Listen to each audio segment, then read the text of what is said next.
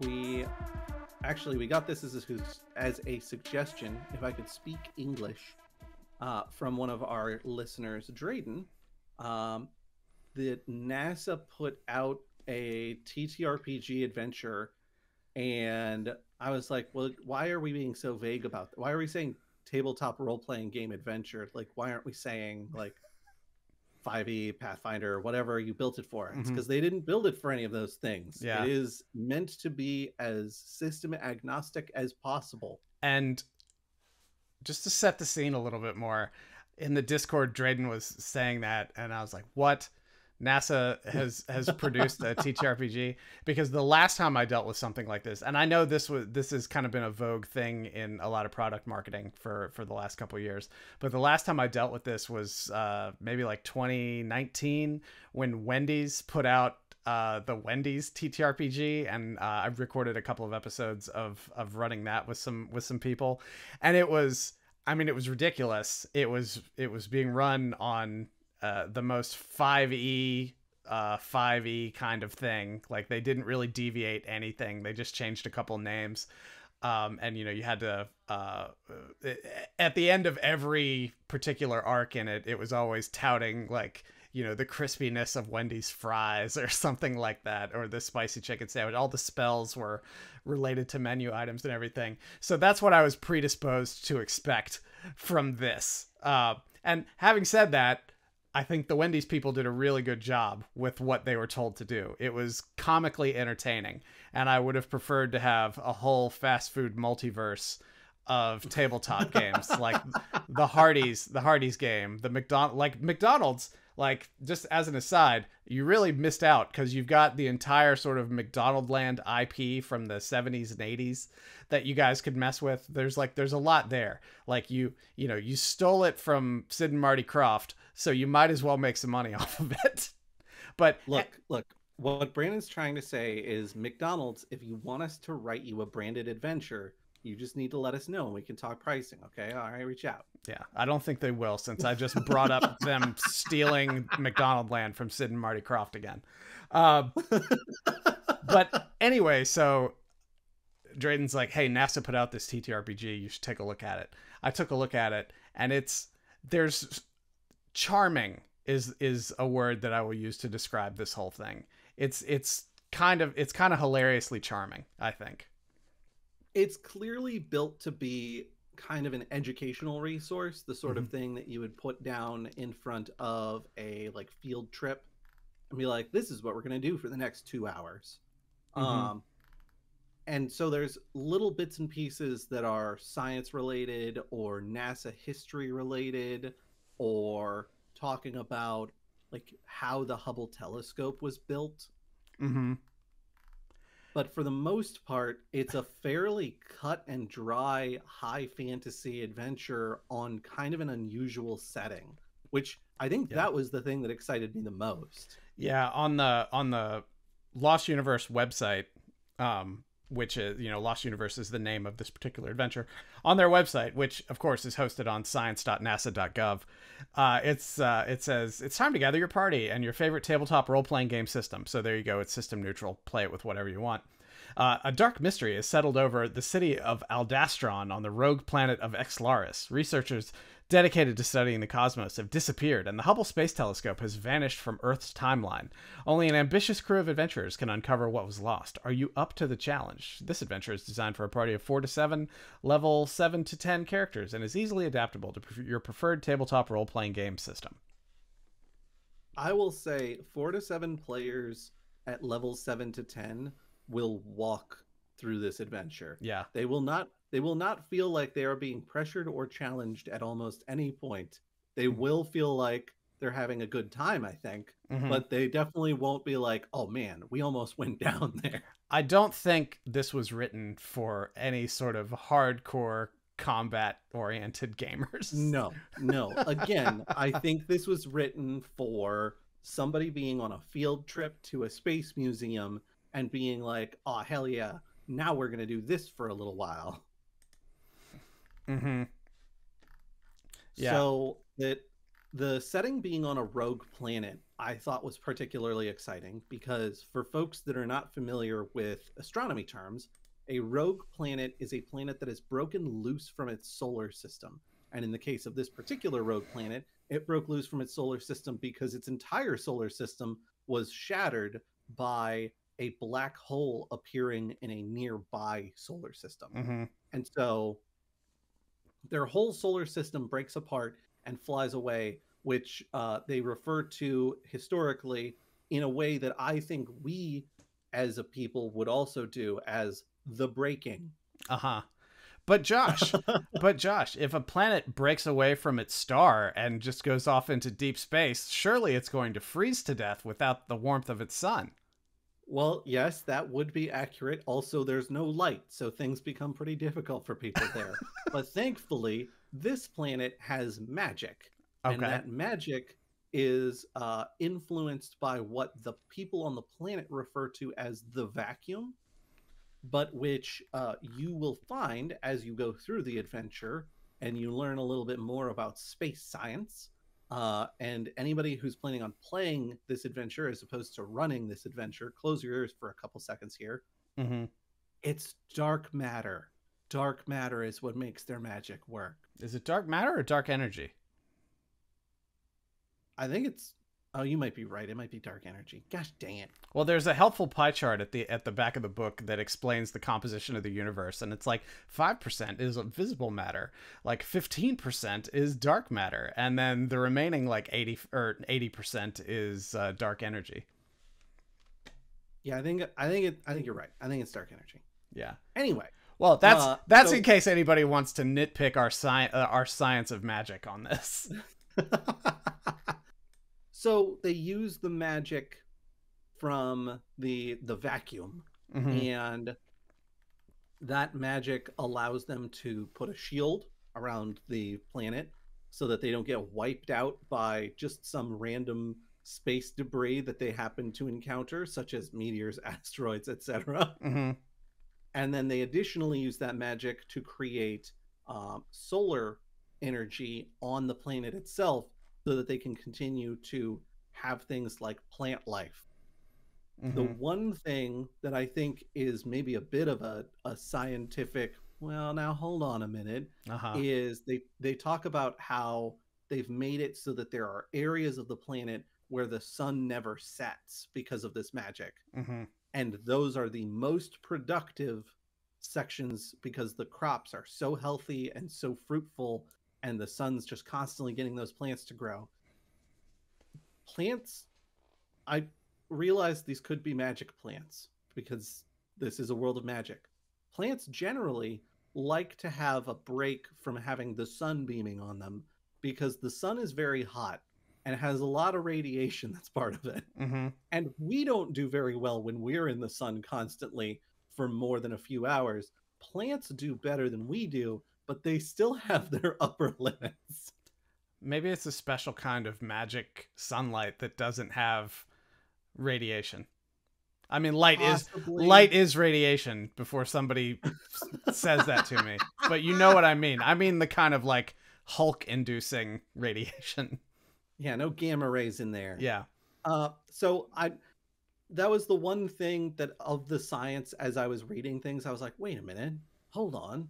That doesn't make sense to me. And then I was just like, magic plants. And I kept moving. Mm-hmm. Yeah, I mean,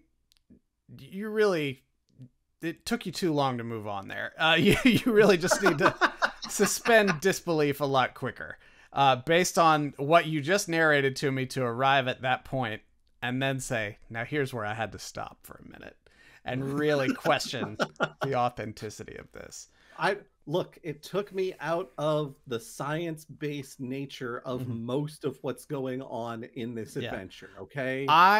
When I was reading this, and I mean this to dovetail with sort of the charming description that I used earlier, as I was reading this, my immediate thoughts went to the Martin Landau, Barbara Bain series, Space 1999, from like the late 70s. This is something Craig could probably could probably fact check me on, because I'm sure he knows what I'm talking about. And I will even ask Craig, how long after we started talking about the particulars of this did it take for Space 1999 to pop up in your head? A rogue planet of some sort just barreling through space, having adventures that doesn't make any scientific sense.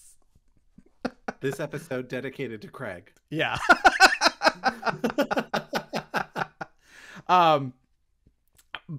But yeah, you have to, as with any good science fiction story, except for like a hard sci-fi story. So all you Clarks and Asimovs, you get out of here. But as with any sci-fi or fantasy story, they just sort of establish the parameters of the world right there at the beginning. It's like, look, here's how it is. Deal with it. Let's move on. So the only reason I bring that up is because there's a lot of science in the entirety of the adventure, and I appreciate how much science there is in the entirety of the adventure. Mm-hmm. I also appreciated how accurate a lot of that science is portrayed.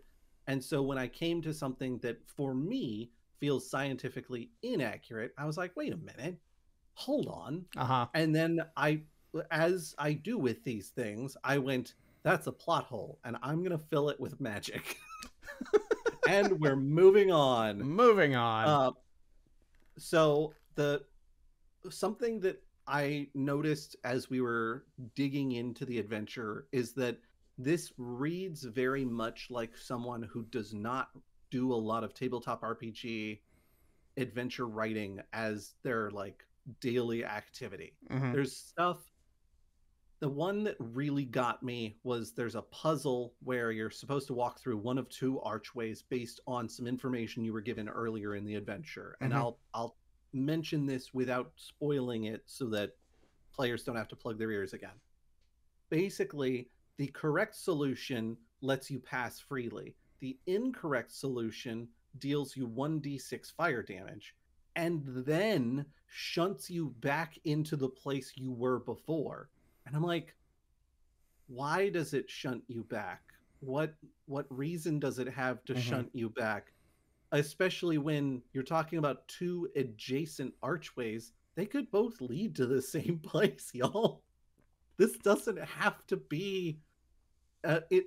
When you go, oh, not only do you take fire damage, but you get pushed back into the room. Like, that raises the adversarial nature of that encounter significantly. Mm-hmm. And I think people who spend a lot of time adventure writing and running those adventures know that. And they go, all right, there's two paths. They both go to the same place, but one of them's going to hurt you and it'll have a cost. And one of them will not and will be fine. And you'll have a great time getting there. And I think so that initially I was like, this adventure has a few hiccups in it that don't suggest to me full-time TTRPG content creator. Mm-hmm. It could also be just having to level set the writing for the intended audience, which, let's face it, is children.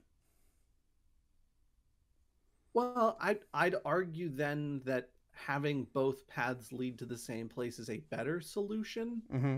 Because children at tables that I have run, when you tell them they can't do something, are determined to figure out why and how to subvert it, because clearly there's a secret back there. Mm-hmm. They're going to boundary break the whole thing. They want to boundary break the whole thing. So if you go, both paths go to the same place, you take fire damage in one and you don't in the other, then all of a sudden they're like, oh, well, I'm not incentivized to boundary break then. I'm just going to keep moving forward. Yeah. I didn't read that puzzle. Was there any indication that through like scientific method or deduction or something like that lets the party sort of figure out which is the correct archway? Yes. Okay. There is.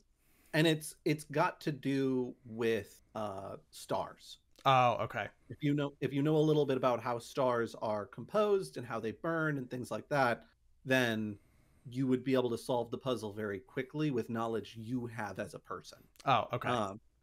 And that's the punishment. Oh, we'll come back to it. 1d6 fire damage. Yeah. So it's not a big like, oh, you're really getting them with this. Like, yeah. If you're level 7 to 10, 1d6 fire damage is like, oh, Well, that was mildly annoying. Mm-hmm. Moving on. Exactly. Yeah.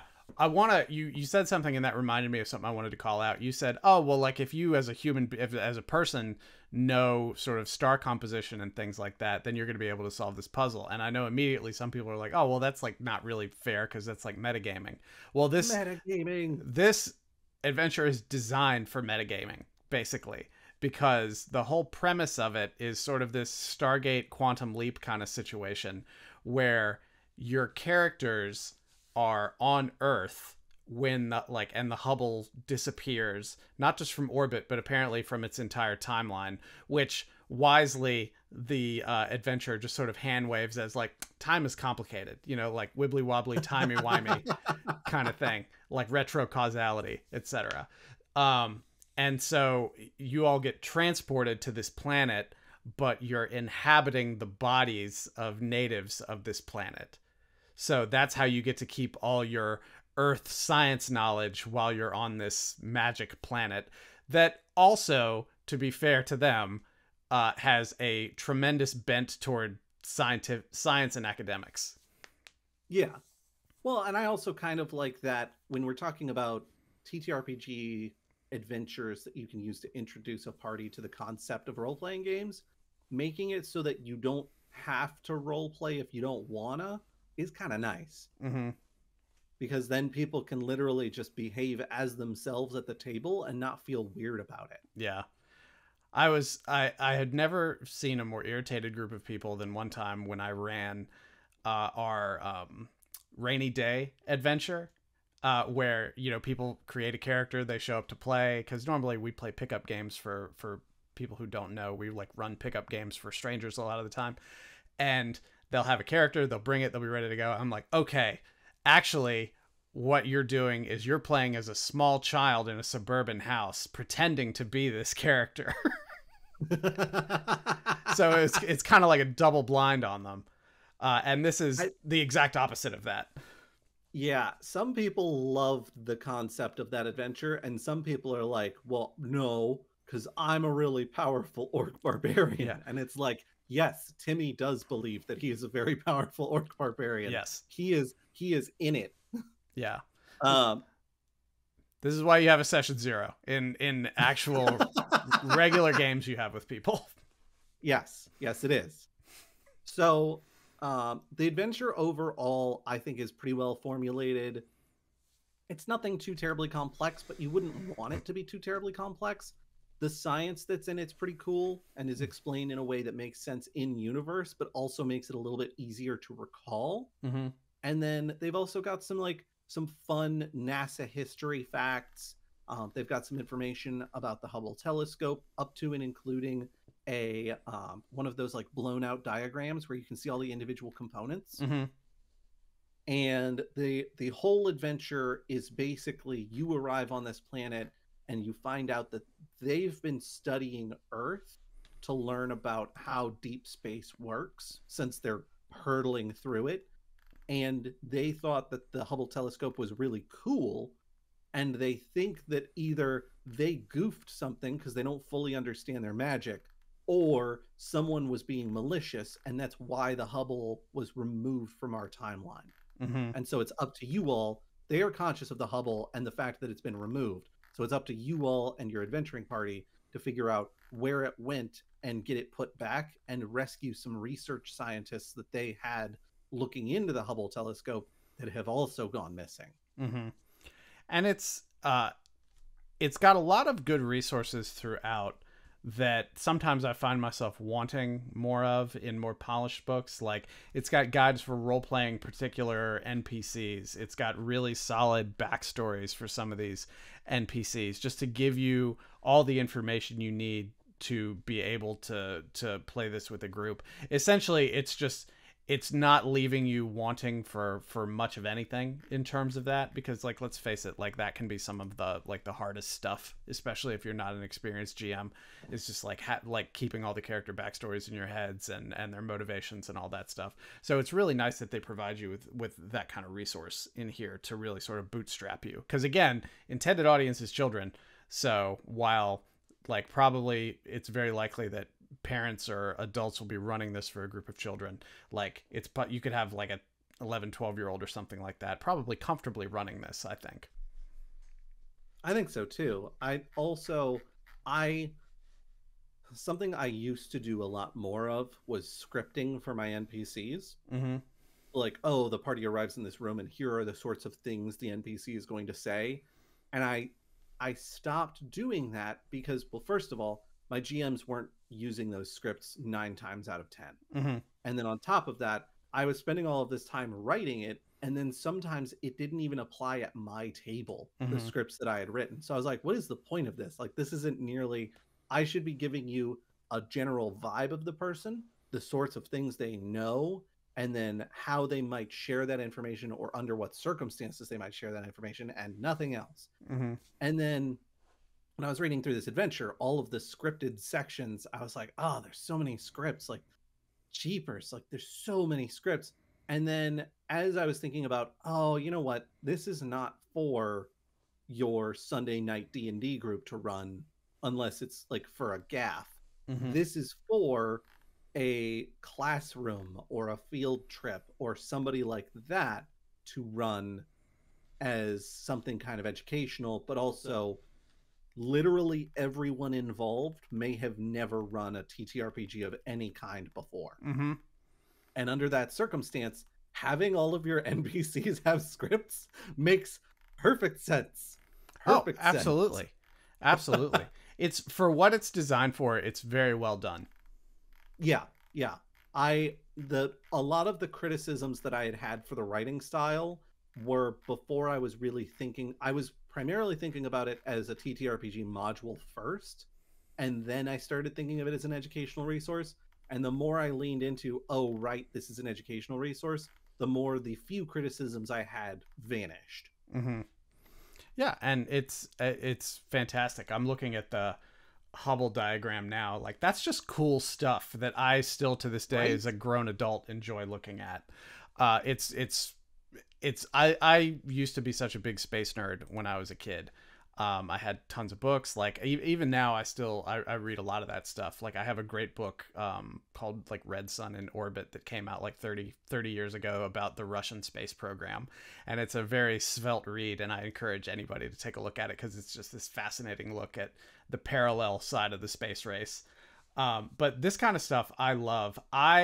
This was not written for me, though. Like, I enjoy that this exists, but I wouldn't enjoy playing it. And that's not a criticism of it itself. Like, what I want, NASA, if you're listening to me, here's what I want. I want some sort of cool system neutral tabletop game that takes place on Mars, like maybe 20 years after the first Mars colonists land or something like that, like some speculative fiction for something like that. I want a tabletop game that is set in a sort of blimp city in the upper atmosphere of Venus, where the air pressure and heat are manageable for humans and we just have to wear masks to get oxygen. I want something that takes place like sort of like 2001 style on the Galilean moons of Jupiter. Use this to teach people about all those things. Like, this is great. And I love that we have this educational resource for the Hubble telescope. But if I had to level one criticism at this, is that they did not tie it back into our solar system to teach people more about that. Like, I don't know necessarily how I would have done that, so I really don't have any room like complaining. And I'm not complaining, I'm just observing. Like, I would have loved to have an adventure that's sort of set in our solar system that can help teach people about Mars, teach people about the colonization possibilities for Venus, which actually are brighter than that of Mars, right? Like, talk about Europa, talk about Titan, talk about the Pluto-Charon system, things like that. I want to see that. Please give me that, NASA. I mean, Starfinder 2E is coming soon, so, you know, yeah. Yeah. NASA good system for that. NASA needs to make like a flavor book like you would find for like GURPS 4E, where it would just be random flavor books about all kinds of stuff. That would be pretty cool, I'm not going to lie. I think to be completely honest, I think the reason you don't see that for something like this is that they wanted player characters to still be able to use magic, Mm-hmm. and they still wanted magic to be part of what was going on. Mm-hmm. And that's tough to do while also having it be set in our solar system Yeah. realistically. Basically, I want a tabletop science role-playing game instead of a tabletop fantasy role-playing game. Hey, well, speaking of settings with no magic, Lauren, when the Kickstarter for Born from Ice is finished and you've released that, I need you to make this Mars game for me. Because you'll already have all this experience making a no magic setting. Born from Martian ice. Born from frozen CO2. But getting back to Lost Universe again, I find it so funny, and for the video version, I'm going to put this up on screen, is because it's only a 44-page PDF and it's free, obviously, so you should absolutely download it, and we'll have the link in the description. But I think it's really funny how you go through all this and you have this very nice diagram with labels and measurements and all kinds of stuff on the Hubble telescope, and then the very next page is a very Tolkien-esque map of the planet Aldestron that you find yourself on, so much to the point that it's using like the Lord of the Rings font on the map and everything. The dichotomy there is just really funny to me. I think it's cool. And it's a really simple map. Like, it doesn't have a whole lot of detail, but it's very charming, and you can see like the bits on the map make appearances elsewhere in the book as little pieces of art and everything. So it's really cool. Yeah. So credit to adventure writer Christina Mitchell, graphic designer Michelle Belleville, and then I'm going to run through them fairly quickly, and I hope I don't mangle any of their names. Development and editing by Kenneth Carpenter, Katie Caudry, Rob Garner, Carl Hill, Peter Jacobs, Jim Gilletic, Esben Jepson, Paul Morris, Gage Taylor, Elizabeth Tammy, and Lauren Ward, Mm-hmm. who, at the very least, Christina Mitchell and Michelle Belleville are people who work at the NASA Goddard Space Flight Center doing other things as their day-to-day. Yeah. So this is like, I don't know if this was purely a like marketing strategy kind of deal where they were like, hey, let's build something that's kind of fun and it'll make some news headlines, which huge success there if that was the goal. Mm-hmm. Or if they were more education focused and they were like, this will be something fun, and then it goes viral on them. Mm-hmm. Because TTRPG nerds will absolutely promote the heck out of anything they find to be delightful. Yeah. Yeah, and they have a fun little video on the Lost Universe site as well, and I encourage anybody to take a look at it, because it's just funny, because it's got I've got it on screen for the video version right now, but it's got that Lord of the Rings font. It's got pictures, video of like Hubble telescope in CGI, and then it's got a bunch of people sitting around playing the official NASA tabletop game and everything. It's just an interesting mishmash of things, and I really appreciate it, just as a way to just sort of unify different parts of nerddom. But it's basically a trailer video for this release, which I think is funny. That's fantastic. Yeah. But yeah, like I said, this is not for me, but I really enjoy that it exists. And it's something that I think could be really fun to run for like some science enthusiast kids. Oh, 100%. Yeah. Absolutely. And it's the sort of thing where if you have kids at home who are even like passingly interested in TTRPGs and you want them to learn a little bit more about space, you could run this for your kids at home. Mm-hmm. There's literally nothing stopping you. Yeah. Yeah, it's actually probably like a really good homeschool resource too. I would think so. Yeah, for something like that. But anyway, thanks NASA for putting some effort into this and releasing it, because I think it's cool, and I actually hope you do more of these. Like I said, I threw out some ideas there. Feel free to give me a call. Happy to talk through that a little bit more. But I hope to see more of these, and I would love to see the National Museum, like the Smithsonian, do stuff like this for like paleontology, for archaeology, anthropology, things like Oh, that. That could be really fun. Do like an aerospace kind of like history of flight sort of adventure. Yeah. There's a lot of cool things you could do. Well, I'll tell you, the Smithsonian actually recently did some weird licensing stuff. Like on my pinball machine back here, I have 4 tables, and I have 4 tables from the Smithsonian on there because it's a digital machine, so I just have a bunch of tables on there. And like they partnered with the Smithsonian. At Games partnered with the Smithsonian to create these digital pinball tables. Like they never existed as real pinball tables. They're only digital. But there's one for like the Natural History Museum. There's one for the Air and Space Museum. And there's a couple others, and they're fun. They're fun. They're a little overdone, but that's because I tend not to like purely digital pinball machines. Like I like playing ones that could have existed in the real world, and these couldn't because of some of the stuff that goes on them. But anyway, they're really interesting. I have not learned a thing from them, but they're really fun. And I would like, since the Smithsonian seems to be very like willing to do stuff like that, I would love to see them do something like a TTRPG. That would be really cool. Yeah. I agree. Yeah. All right. Well, I think that about wraps it up for us today. Josh, tell the people what they need to know.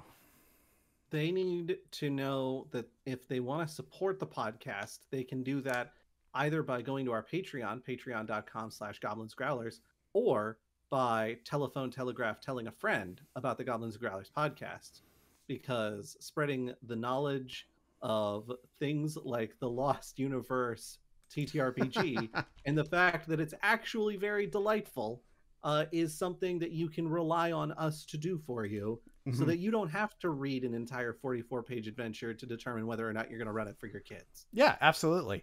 And I would say also, if you happen to be watching this on YouTube, subscribe to the YouTube channel. We're so close to having a nice round number of subscribers, and it's a small number, but it would make me very happy.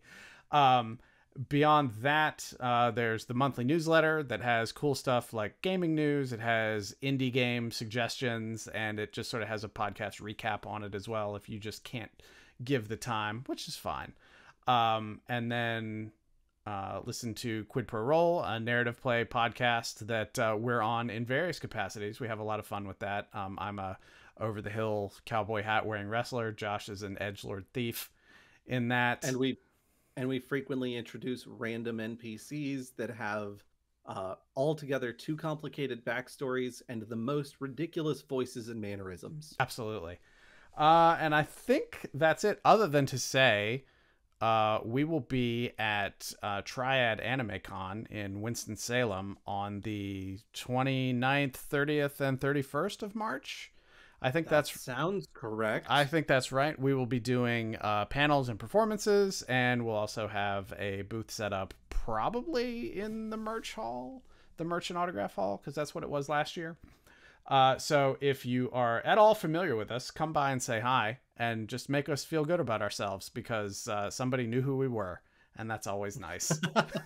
We love to see your smiling faces, and it makes us feel important to know that people in other states are conscious of our lives. Yep. And just one last call out for the Born from Ice Kickstarter, Lauren Small. Help him reach his goal on that, because I think it's a cool project. I have absolutely no stake in it other than I did back it at the $95 level to get the 3 books. But other than that, I have absolutely no connection to it other than it's the game that I've been wanting to be released for a long time. So if you don't want to help Lauren, you can help me. You can do me a favor and back them. Help Brandon, help Lauren. Yeah, exactly.